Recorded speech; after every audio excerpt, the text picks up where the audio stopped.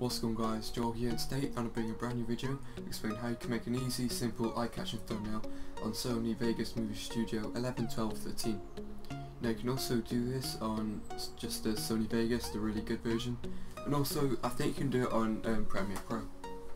So starting out, what you want to do, especially for a gaming video, you want to find a really nice frame in your video for your thumbnail to be. Now you could just get an image off the internet, however in this video I'm going to get it from the main video. So I found one here.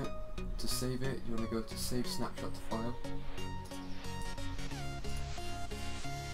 Right, so now I've saved the image and I've put it in the timeline here.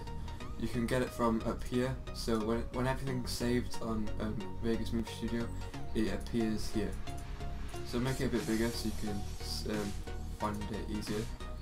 And as you all know, text in thumbnails you have to be on point. Like it's one of the most important parts. So I'm going to go to legacy text there in the media generators tab and just type in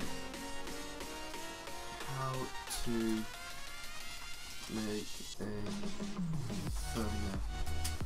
Now I'll see how it looks like. It looks sort of nearly perfect, but I might turn it down a little bit to maybe 65. That's great.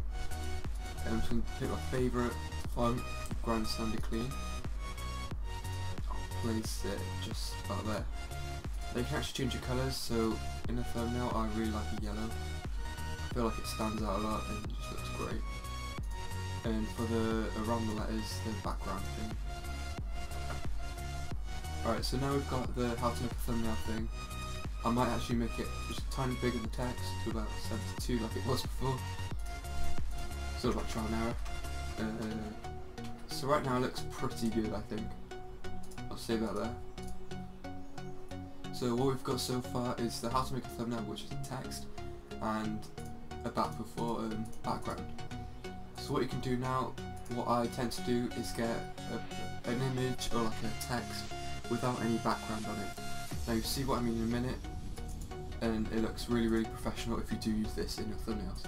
So as you can see, I just downloaded an image off the internet. It's just the back before logo, and as it's a PNG file, it saves without any background. It's just purely the text. So what I'm going to do, I'm going to pull it down here.